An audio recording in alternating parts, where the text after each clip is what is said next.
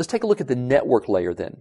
The network layer determines the best way to get data to the destination. You'll notice that we really haven't talked about addressing at all, although every layer needs its own address.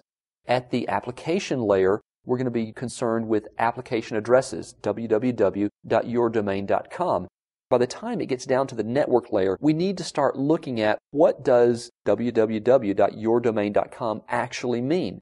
So the network layer includes protocols that will handle getting the data to the destination. The network layer also provides routing capabilities, the ability to take a message, look at the address, and figure out where does it need to go next? What's the next hop in the route? This is where IP, ICMP, IPX, and a routing protocol, RIP, all live.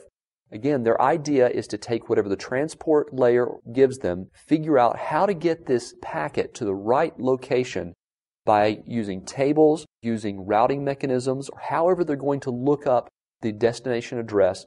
They find the address and they send it out to the data link layer to prepare it for physical transmission.